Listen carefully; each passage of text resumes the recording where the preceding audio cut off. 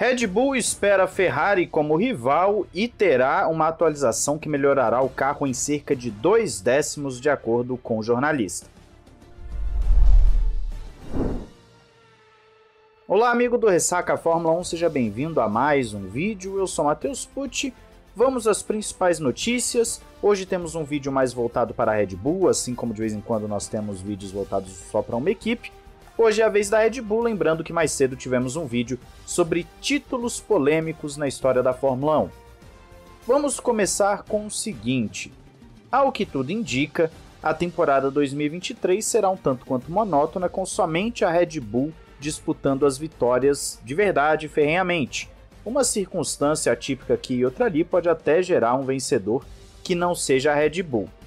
A pergunta agora no paddock é: vai ter alguém para desafiar a Red Bull? Será que nós teremos outro domínio? E é aí que entra, por exemplo, Toto Wolff, chefe da Mercedes, que acredita que todo esse domínio da Red Bull se deve principalmente ao próprio mérito da equipe austríaca. De acordo com ele, é responsabilidade dos outros desafiar esse domínio, e ele afirmou ao Racing News 365 que a Mercedes também teve essa era de domínio e é um esporte de meritocracia, referindo-se que é um fato, mesmo que não seja interessante para o espetáculo ver os mesmos pilotos vencendo. Eles estão no topo porque fizeram um bom trabalho e nós, no caso Mercedes, não. E claro que todos esperam que o fator entretenimento seja alto, mas é obrigação da Mercedes e das demais equipes alcançá-los e enfrentá-los. Wolff também lembra que ouviu bastante comentários sobre a monotonia da categoria entre 2014 e 2020, que foi aquele período em que a Mercedes enfileirou títulos, só que o que torna o esporte tão especial é que é preciso trabalhar duro para vencer e merecer o sucesso, e obviamente vão tentar contra-atacar com todos os recursos disponíveis. Também vão analisar quaisquer pontos fracos que eles possam ter. Só que o entretenimento na Fórmula 1 sempre vem depois do aspecto esportivo. Pode não ser bom para os negócios, mas é isso que torna a Fórmula 1 tão especial. É interessante ver essa fala do Toto Wolff, porque antes do entretenimento do público, nós temos um esporte que funciona na base do mérito. Isso é um fato, eu concordo, eu assino embaixo com o que Toto Wolff falou.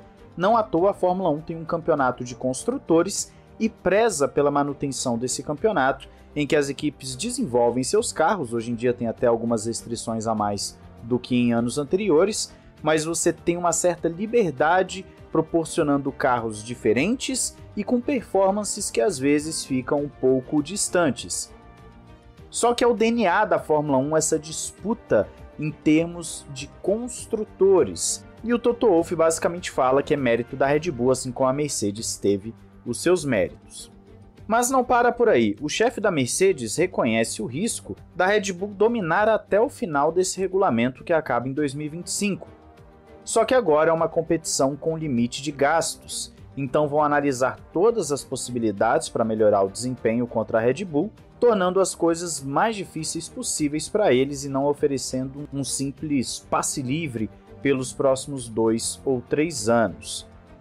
Vale lembrar também que existe o escalonamento de túnel de vento, que talvez seja a regra que mais impacta no desenvolvimento das equipes, e quando você soma com o teto orçamentário, você tem um combo que deve sim gerar algum tipo de equilíbrio, caso a FIA não queira ficar fazendo graça como ela tentou fazer ano passado e deixou o grid mais distante ainda. Era para em 2023 as coisas estarem melhores, mas a FIA conseguiu fazer piorar.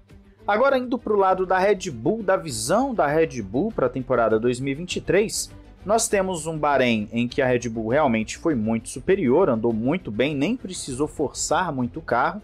Na Arábia Saudita, também uma ótima corrida para eles, mais uma dobradinha mesmo com o Verstappen saindo lá de trás. E na Austrália conseguiram vitória, o Pérez saiu lá de trás, conseguiu uma 5ª posição numa pista que é historicamente complicada de ultrapassar. Então o início de temporada da Red Bull tem sido muito forte, muito bom, eles não têm do que reclamar, a não ser, claro, uma questão de confiabilidade, que tá esse fantasma pairando pela Red Bull, só que, curiosamente, é a única equipe que conseguiu andar todas as voltas até o momento com os dois carros. Só que o Christian Horner está tentando fazer aquela mídia falando que as coisas não são bem assim e que precisam esperar um pouco mais para poder considerar necessariamente um domínio da equipe. Antes mesmo da Austrália, ele já falava que seria um momento importante de avaliação da Red Bull, porque a Austrália era uma pista historicamente ruim para a Red Bull, e eu mostrei isso no vídeo de expectativas para vocês, porque a Red Bull só tinha o quê? 1 ou 2 vitórias na Austrália, alguma coisa assim. Então eles nem tinham muitas expectativas. Estão analisando os problemas enfrentados no carro, já que os pilotos têm reclamado dessa questão da confiabilidade. E quando voltarem para a Europa, algumas atualizações chegarão para as equipes. E a partir desse momento é que as coisas devem ficar mais acirradas, conforme prevê o Christian Horner. E isso é um fato mesmo. Durante a temporada europeia, as equipes devem começar a trazer atualizações mais robustas, já começando agora em Baku, apesar que Baku nós teremos um final de semana um pouco diferente, né, com 2 sessões de classificação, só um treino livre, eu expliquei isso em outro vídeo para vocês.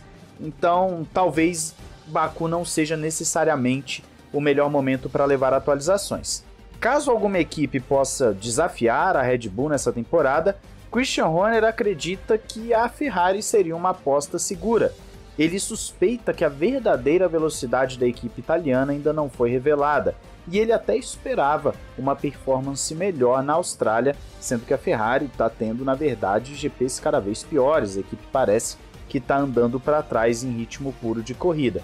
Mas se as outras equipes vão trazer atualizações e deixar as coisas um pouco mais complicadas, nós temos que dizer que, de acordo com o Automotor Unisport, parece que a Red Bull vai sim levar uma atualização para Baku, que deve melhorar o carro em cerca de 2 décimos. Repito, a informação está vindo do Automotor Unisport, geralmente eles acertam esse tipo de coisa, então pelo menos uma ideia da Red Bull de querer levar essa atualização para Baku é real, pelo menos eu acredito que seja uma possibilidade, um planejamento inicial.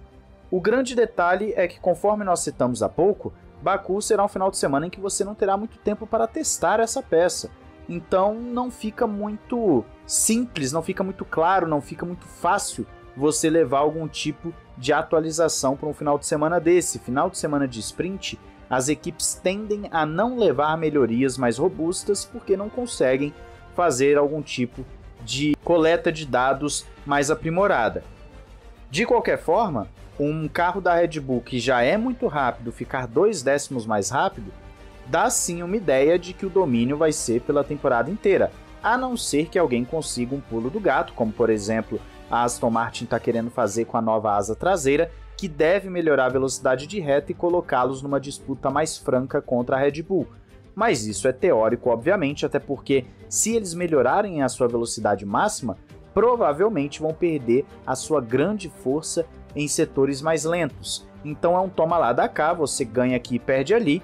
Nós temos que ver como a Aston Martin vai se sair com essa atualização e se a Red Bull realmente vai levar para Baku essa atualização de 2 décimos, que pode praticamente selar o campeonato. Dependendo da diferença para os demais, a Red Bull pode até mesmo se dar ao luxo de fazer como a Mercedes fazia naquele período de ouro deles, em que já começavam a focar no outro ano com bastante antecedência, gerando assim uma enorme vantagem.